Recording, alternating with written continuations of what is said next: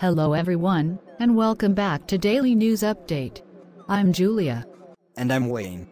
Today, we've got some breaking news coming in from Russia. That's right, Wayne. Russian President Vladimir Putin has issued a stern warning to the West regarding potential military intervention in Ukraine. In his annual State of the Nation address, Putin accused Western countries of provoking the conflict in Ukraine and cautioned against any further escalation.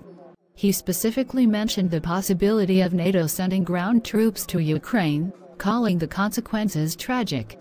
Putin also highlighted Russia's advanced military capabilities, including hypersonic aircraft and unmanned underwater vehicles.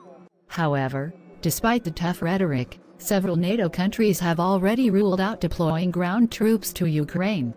This address comes amidst heightened tensions between Russia and the West, particularly in the wake of the Ukraine conflict and the recent death of opposition leader Alexei Navalny.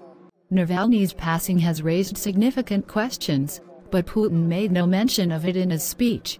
As always, we'll continue to monitor the situation and keep you updated on any developments. Absolutely, Wayne. That's all for now. Stay tuned to Daily News Update for the latest news and updates from around the world. Thanks for watching, and we'll see you next time.